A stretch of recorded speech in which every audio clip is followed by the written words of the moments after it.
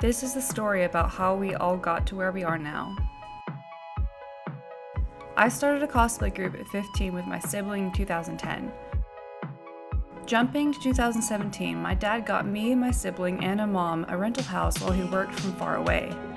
My mom was never home because she stayed with my dad, so they were okay with roommates, but that was before Sparky came along.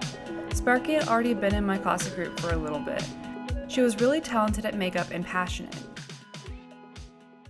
But her living situation got really bad. I mean really bad. She wasn't going to survive it. She didn't have anywhere to go. I took her to come live at my place. I had a room free in my big house. I told my parents that I'd move out if they didn't let her stay. It's not like it would affect them, but this caused resentment. My dad said, "You just want another prop for your videos." Sparky understood me. I was lonely and struggling. She saw when I was hurting, overextending myself, and when I was being taken advantage of. She saw right through me and was there for me unlike anyone I had ever met. We fell in love. We hadn't known each other for very long, but we felt like we had known each other for years. For a while, everyone got along really well, but there was something building behind the scenes. Sparky was getting too close for some people's liking. Sparky was ostracized at home. My sibling acted out. One day, my dad came home and saw his family structure crumbling. He fixed his icy gaze on us. All hell broke loose. He said Sparky poisoned me, that I was nothing without my sibling. Meanwhile, my sibling only pointed fingers at me. So I packed Sparky and I up, we escaped, and I disowned my family. We got an apartment together as a couple in December 2019. COVID-19 hit soon after we moved in. Everyone was staying home watching our videos. Our channel soared. Thanks to our viewers, we were able to escape and stay safe. Then we got closer to Mira. Mira has been in my cosplay group since the beginning. They've always been my trusted friend. We did lots of videos together and they did really well. The three of us made a great team and we had a lot of fun.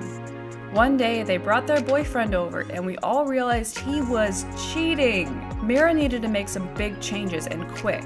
We looked into getting a place for all three of us. As we dreamed up lots of places, we toured a luxury apartment complex on a whim. As we toured, we realized we could afford it. Mira, Sparky, and I moved together in September 2020. We did some amazing videos and our mental health started to improve. It was amazing, but our team of three was missing a fourth. Jamie had been in our group already for a little while after Sparky recruited them. Jamie and Sparky had been best friends since high school. We also wanted Square One Cosplay to be fully professional. That basically means we were doing it for a living. Jamie was the perfect fit, as they were serious about it. However, Jamie lived 2 hours away. They had a full-time management job at a grocery store. Jamie wasn't doing well. They wanted so badly to escape and do what they loved. We got a 3-bedroom apartment so that we could have a craft room, and that meant we had an extra room for Jamie. But they were scared to leave everything and pursue their dream. Jamie had posted on their Instagram story for the 5th time, "Someone come kidnap me." So we did. We drove 2 hours in the middle of the night, and we had a big talk about Jamie's future. Jamie made the decision to do what they love, and the rest of us couldn't be happier they did. We all care so deeply about what we do and create. We're living our dreams. Our channel named Square One Cosplay is a reminder to always remember where you started, at square one. When I began my journey, I was so excited to make videos having fun with my friends. I wanted to share that joy with the world. That resonated with people like you. I always remember having fans cheering us on. You are my square one. I couldn't have gotten here without you. None of us could, so thank you from the bottom of our hearts. Hopefully we can inspire others to do the same. Go follow your dreams. Do what you love. Fight for it if you have to.